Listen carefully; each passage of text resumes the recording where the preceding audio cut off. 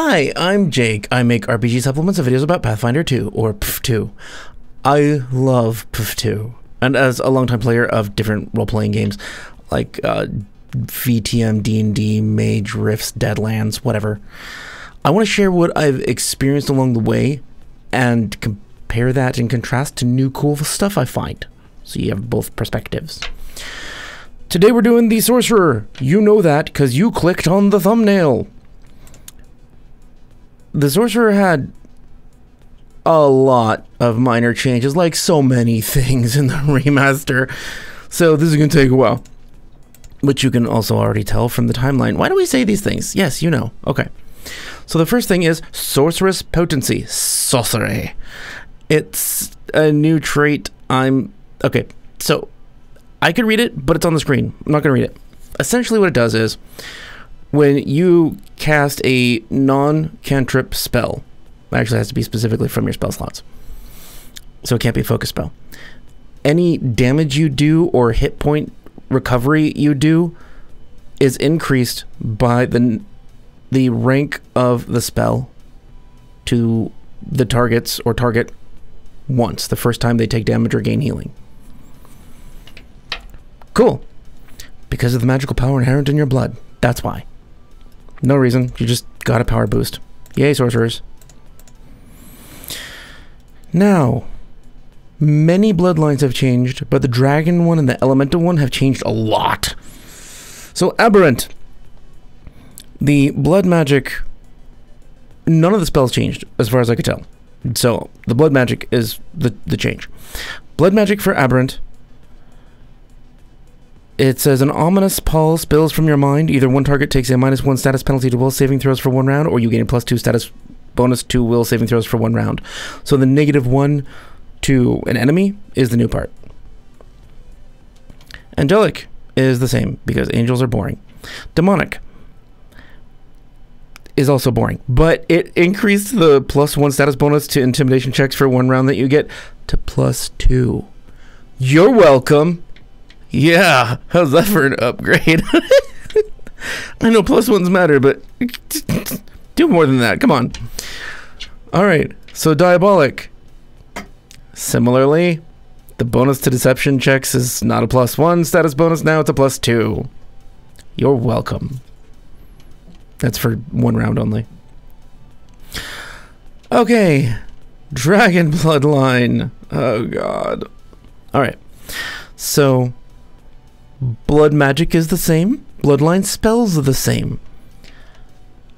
However, and bloodline spells are the focus spells. However, the sorceress gifts, the spells that you get for each rank of spell, are different depending on what kind of dragon you choose. And you have the choice to choose a general kind of dragon or a specific dragon that is now Paizo approved. So all the old dragons are out. Which is a little bit of a shame, because they were easy to keep track of. They were easy to remember. I don't remember these very well, but probably because they're new. Alright. So, Draconic Exemplars, the general ones you can choose. And again, they're highlighted on your screen, but I'm going to read them for those of you that are just reading. I mean, listening. Whatever. Accepting reading. Draconic Exemplars. At first level, choose a tradition related to the dragon exemplar who influenced your bloodline. You can't change your dragon exemplar later. As noted, this affects both your bloodline's features and your sorceress gift spells. If you choose Arcane Tradition, your spells are arcane. I know, it's so complicated. Your bloodline skill is Arcana. Your sorceress gifts are... So the 2nd, 5th, and 8th are for Arcane. Blazing Bolt at 2nd, Subconscious Suggestion at 5th, and Quandary at 8th. It's the same as Maze. Next exemplar, Divine. Tradition is Divine. Go figure. Bloodline skill, Religion. Sorcerer's gifts, 2nd, Augury. 5th, Divine Immolation. 8th, Divine Inspiration. I like Divine Immolation.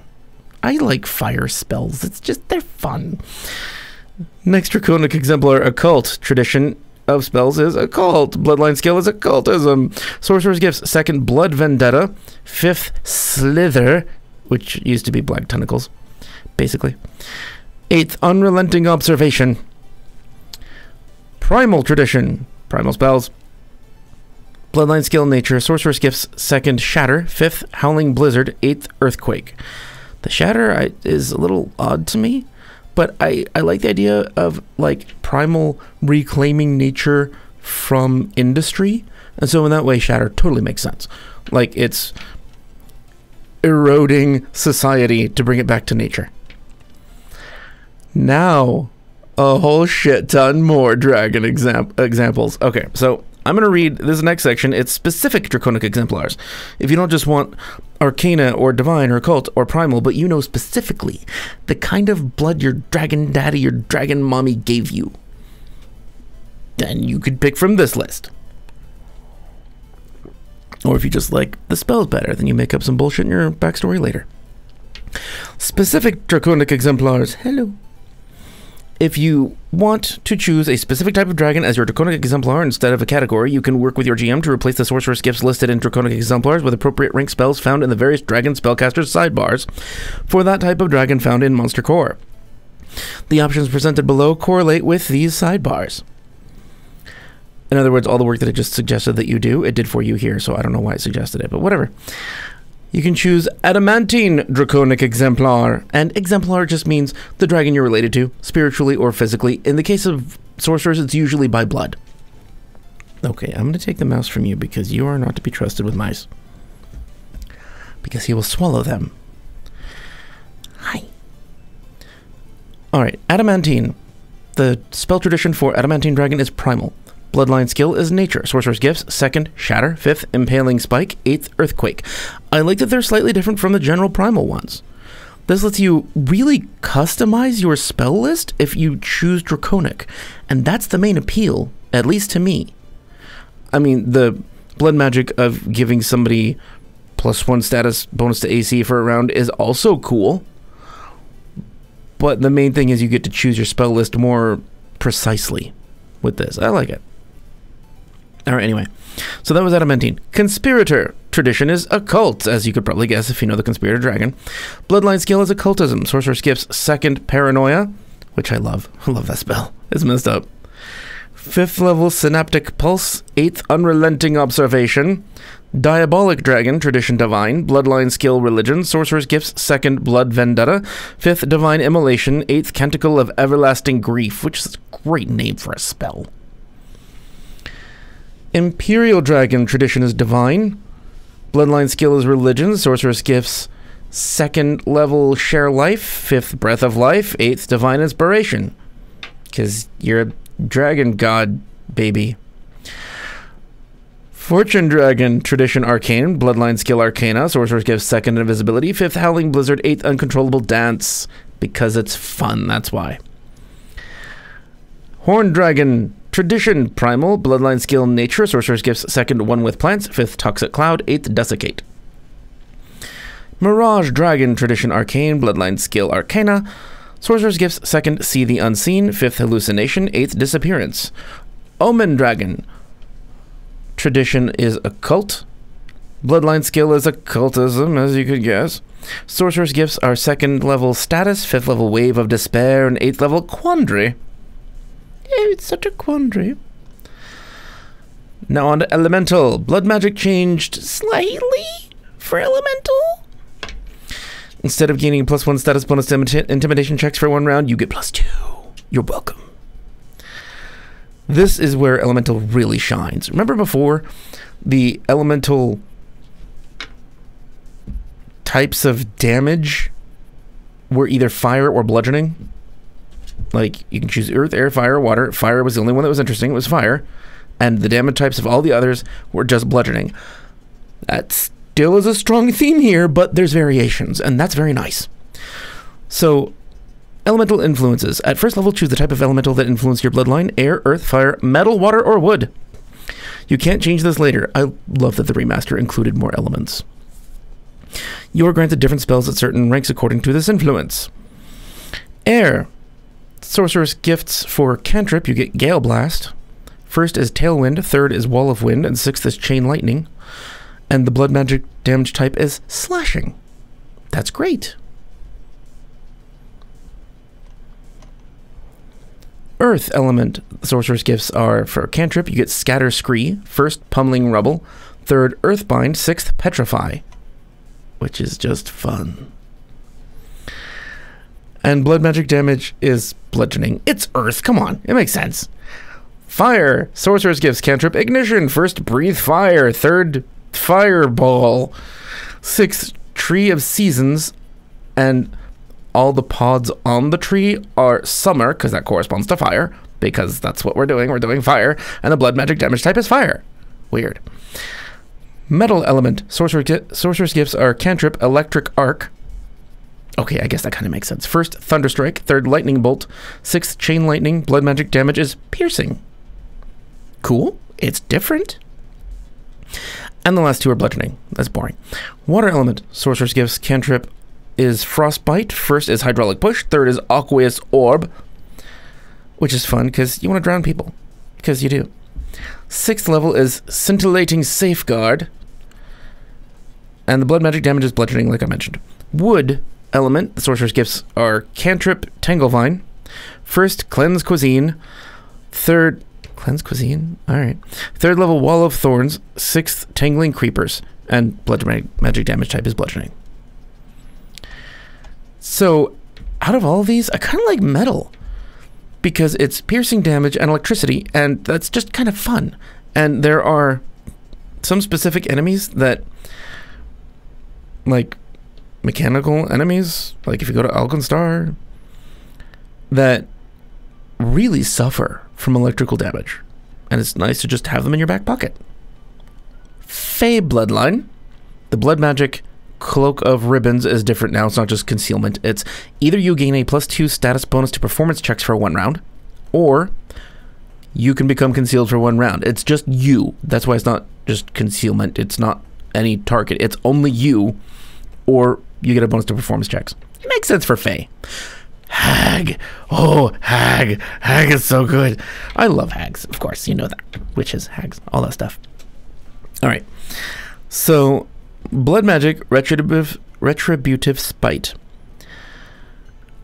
Malice and acrimony take physical form around you. Previously, it had said you deal 2 mental damage per spell rank with a basic will save to the first creature that deals damage to you before the end of your next turn. Now it's 4 mental damage per spell rank. Fuck yes. And if no creature damages you in that time, you consume that spite to gain temporary hit points at the beginning of your next turn equal to the spell's rank. Fuck yeah! This is awesome! Such an upgrade! These temporary hit points last until the beginning of your following turn. This is just awesome. I love this. Hags. Hags are great. Everybody should be a hag. Imperial Bloodline. Blood magic is now Imperious Defense. Completely different. Raw magic emanates from every cell in your body protecting you. Until the start of your next turn, you gain your choice of either a +1 status bonus to AC or a +1 status bonus to saving throws, instead of the old bonus to skill checks. Much fucking better. So much better. Good choice. Yep. Imperial's pretty strong now, as opposed to the way it was before, which was, now we begin the sorceress feats. There are so many. All right. The really high level ones haven't had anything added to them, or as far as I could tell, haven't been changed, but there's still a lot of them. So, first level feat, Blood Rising. It's a reaction. Trigger, a creature targets you with a spell of the same tradition as your bloodline. The magic in your blood surges in response to your foe's spell. You generate a blood magic effect you know, even if you are already under the effects of blood magic. The target must be either you or the creature that triggered Blood Rising. If the blood magic effect grants you a bonus to AC or the appropriate saving throw, that bonus applies against the triggering spell. Really cool. If the effect has a duration, it instead lasts until the beginning of your next turn. That's pretty standard anyway. Special, this feat has the trait corresponding to the tradition of your bloodline. I just thought I should read that last part, but it's just stupid. Okay, so the next new feat is Tap into Blood. 1 action, has the Concentrate trait. Requirements, you are benefiting from a blood magic effect. The power in your blood allows you to perform minor feats of magic. You can perform one of the following actions depending on the tradition of your bloodline. I gotta say, I love that with the Oracle and now with the Sorcerer, they have made feats do magic. It's neat. It's just like an extra spell you have because you took a feat. instead of just focus spells. It's cool. I like it. So anyway, there's Arcane, Divine, Occult, and Primal, as you could probably guess. So Arcane, your mind temporarily opens to the secrets of the world. Attempt to recall knowledge. You can use Arcana instead of the skill normally needed for that subject. If you critically fail at this check, you get a failure instead. Think about recalling knowledge on any monster. Just roll Arcana. Fucking awesome. It's just, it feels like bullshit. It really feels like bullshit. You can just use Arcana for any recall knowledge check. Jesus. Alright, well that's awesome.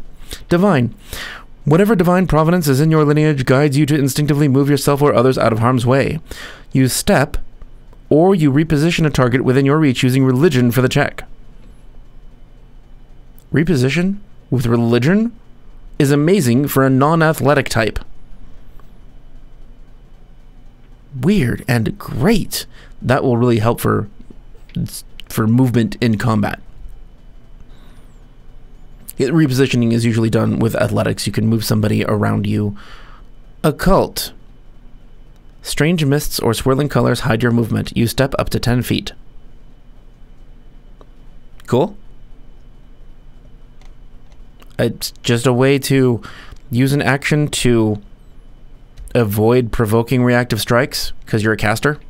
Makes sense. It's useful. That's about it. It's not fancy. It's not like Arcane. Jeez. Primal. The immense power of nature echoes in your voice. You can attempt a nature check to demoralize a target.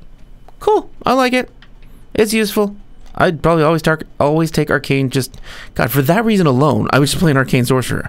How do I do Arcane and get fire spells? How do I do that with Draconic? I'm going to have to look at that later. Neat stuff. Next new feat, level 2, Bleed Out. Because you always want to do that when you're in combat. One action has the attack trait. Requirements. Your most recent action was to cast a non-cantrip spell that granted you a blood magic effect. You channel the residual energy from the last spell you cast into a ranged bloodletting. Make a ranged spell attack roll against the AC of a target within 60 feet. This attack deals persistent bleed damage equal to the rank of the spell you just cast. It's just such a fun, flavorful, just extra little ability. There's usually a problem figuring out what to do with the mysterious third action in Pathfinder 2's economy. That's a cool option. Alright, next, brand new feat, level 2, Propelling Sorcery. The force of your magic can be used to propel yourself or another. You know the following blood magic effect. And with blood magic effects, you can choose which blood magic effect you use when you trigger blood magic effect. So you gain blood magic, Propelling Sorcery. You channel your magic outward into a rush of movement. Either you step as a free action, or move the target 5 feet in a direction of your choice. And like with all blood magic, it takes effect if the target failed against the original spell. So if you succeeded on your spell attack or they've failed their saving throw, then you can just shift them. That's neat. Next new feat, Energy Ward. It's level 6. It's a free action, frequency once per turn. Requirements. Your most recent action was to cast a non-cantrip spell that dealt energy damage. You convert energy from the last spell you cast into a protective ward. Until the start of your next turn, you gain resistance to one type of energy. Acid, cold, electricity, fire, force, sonic, vitality, or void. Equal to 4 plus the rank of the spell. I love that you can choose it. It's great. I mean, it's a good amount, too. It's just a really good feat. I hate just giving the response of, hey, that's good. But it is. Like, it's versatile. And if you're going to be dealing energy damage with your spells, you're going to take this. Because it's going to be useful in so many different fights to protect you from whatever messed up thing your GM came up with. Next new feat, level 8, Explosion of Power. Your magic explodes. You know the following blood magic effect. Blood Magic Explosion of Power is the name of the effect. Raw power explodes outward from you. Each creature within a 5-foot emanation takes 1d6 damage per rank of the spell you just cast. Basic reflex save.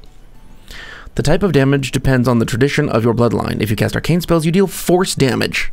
Another reason to do arcane. If you cast divine spells, you deal spirit damage. Oh, that's really cool too. If you cast occult spells, you deal mental damage. If you cast primal spells, you deal fire damage. Why fire? Why? What, poison maybe? Acid? Okay, fire. Whatever. It's fire.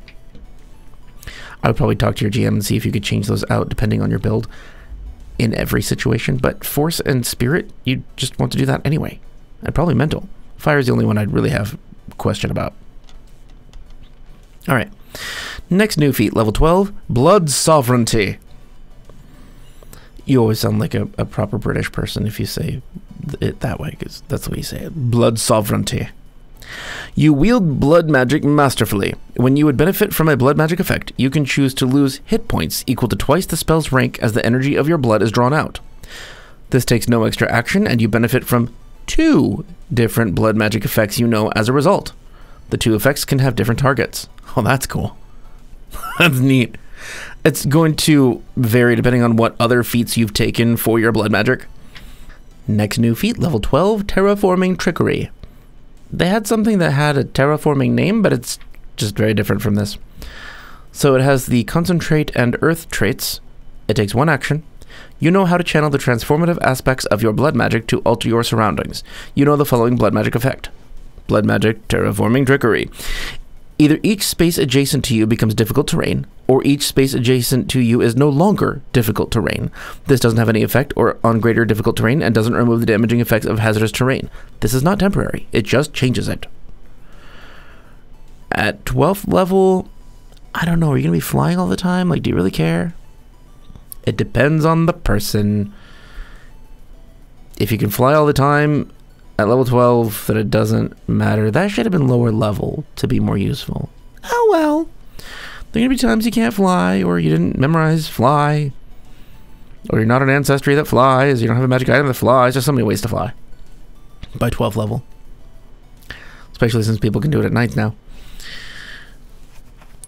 14th level new feat. Blood Ascendancy. Prerequisites, Blood Rising. When you would benefit from a blood magic effect through Blood Rising, you can choose to benefit from 2 different blood magic effects you know. The effects follow the same rules as given in Blood Rising, and each effect can have a different target. As a reminder, Blood Rising is the feat that, as a reaction, when a creature targets you with a spell from the same tradition as your bloodline, you can use this reaction to get a blood magic effect. Now, with that 14th level feat, you can get 2 effects. Reflect Harm is the next new feat, level 14. You can wrap your magic around you like a cloak that causes those who dare to target you with spells to suffer a similar fate. You know the following blood magic effect. Blood magic, Reflect Harm. Your blood ensures that those who harm you with magic are harmed in return. The first time you take damage from a spell before the beginning of your next turn, attempt a spell attack roll against the creature who cast the triggering spell. On a hit, the creature takes the same amount of and type of damage that you just took. If you critically hit, the creature takes twice the damage. That would be really fun. And there are some horribly destructive spells that are 7th rank or 6th rank. And this is level 14 feat. This is a great time to have this. That's a good high level feat. And those are all the new feats and all the new changes for Sorcerer. If I missed any, let me know. Don't think I did. I analyzed this pretty closely. Thank you for letting me borrow your eyes, ears, and noses, I guess. Maybe you touched the phone with your nose to move things along. Like, sometimes my hands are busy, so I use my nose to move the... Anyway. If you are a patron, I really appreciate your presence here. It makes me able to do this as rapidly as I've been doing lately. So thank you. If you want to see the remainder of the Player Core 2, the remaster changes that you haven't seen yet, playlist here. If you want to go back to the Howl of the Wild playlist, it's right here. And like I said, thank you for your presence. I appreciate you. See you again soon.